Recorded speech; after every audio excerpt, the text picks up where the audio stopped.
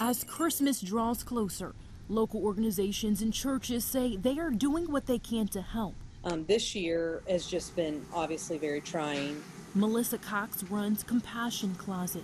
We're helping some families, foster families locally, and even some residential kids that are like in a residential facility. This year, she says, while they are trying to help others, they need a little help too. We still need, donations for kids.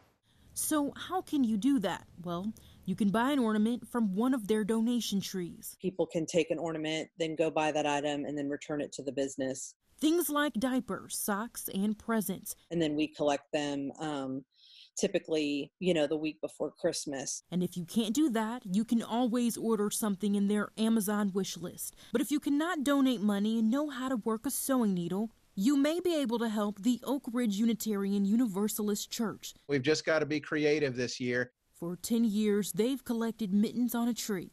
2020, of course, will look a little different. Especially this year, we wanted to add masks just to make sure that everybody has a chance to mask up and stay safe. So, if you are hoping to help this holiday season, both groups say they're open to giving help and receiving it. The service doesn't stop. We're still, our building is closed, but the ministry is still going on. In Knoxville, I'm Gabrielle Haight.